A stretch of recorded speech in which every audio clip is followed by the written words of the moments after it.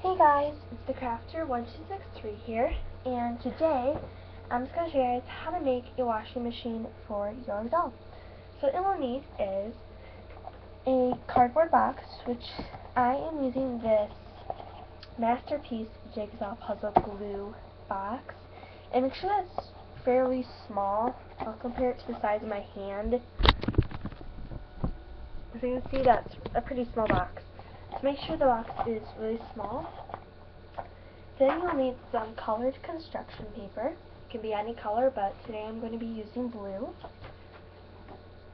You'll need some scissors, a random piece of cardboard, see here, a pen, some white foam, and half a lemon. Sorry. So let's get started. So first you're going to start off by opening the top of your box, and you're just going to cut off those two tabs that are hanging off the side. Just do that. Okay, so those you can just set to the side. Then, you're just going to close that back up.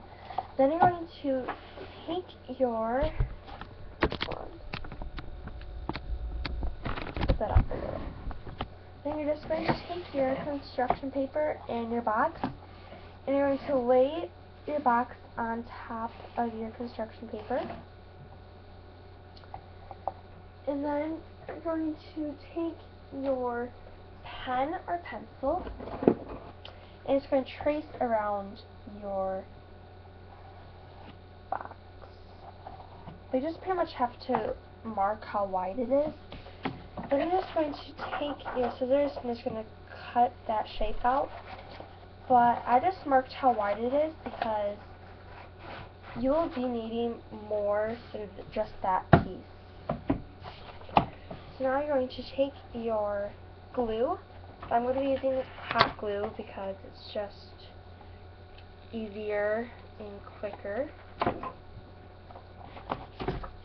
Plus I have to leave soon, so I would recommend using glue stick, but it really doesn't matter. So just glue that on, and as you can see, this is just a quicker process because I just marked how wide it is and just cut down a straight line. And then do that. As you can see, it wasn't really big enough, but that's okay because you can just take some more construction paper and cover that up, but I'm not going to worry about that right now. Then you're going to take your box and put it on, lay it on there standing up, and you're going to trace that square shape because you will need to cover the little lid.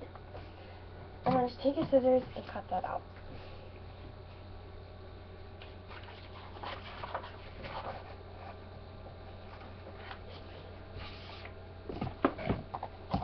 And just make sure that's big enough, and mine is, and just glue that on.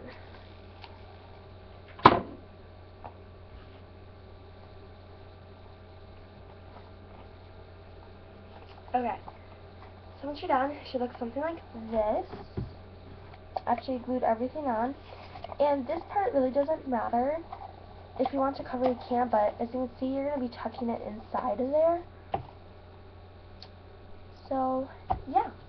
Now it's time to put the backboard on. I'm just going to be using this random piece of cardboard. I'm just going to measure it. I'm going to cut it out. Then you're going to take your pen or your pencil, whatever you want to use, or maybe even a Sharpie, and you're going to draw the little dials and everything on there.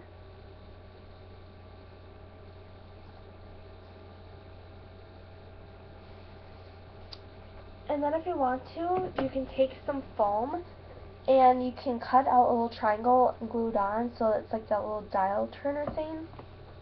I'm not going to be doing that. And I'm just going to take my scissors really quick and cut off some of the side. Just like that. Some of the extra. Then you're going to take it and you're going to glue it to the back of the washing machine. Just do that really quick.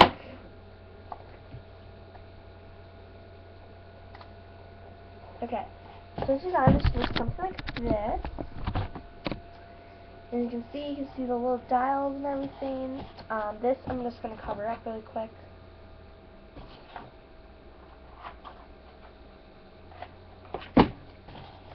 That's way too short. Just going to glue that on. Just a quick and easy process going on here. Just gonna okay, so once you're done, it should look something like this. And if you guys want to,